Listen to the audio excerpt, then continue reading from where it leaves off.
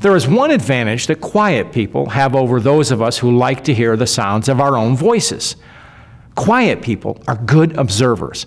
This is a point that actor Liev Schreiber made in an interview about the title character he plays on Showtime's Ray Donovan. Speaking on Fresh Air, Schreiber said Donovan's character doesn't say much, instead spends his time taking things in. That is, he listens to what people tell him.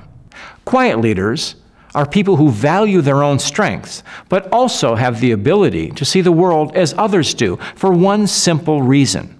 They listen. Knowing how other people think is essential to persuasion.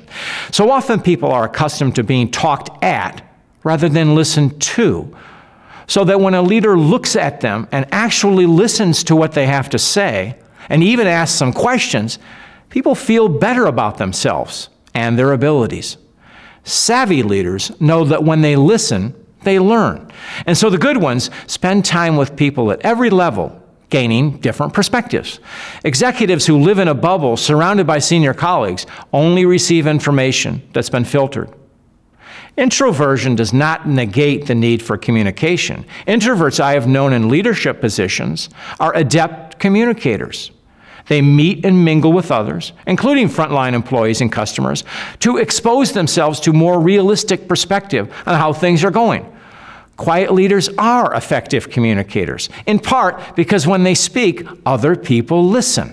A leader of few words chooses them carefully, so people tend to pay close attention. Speaking less and listening more is a good exercise for any leader.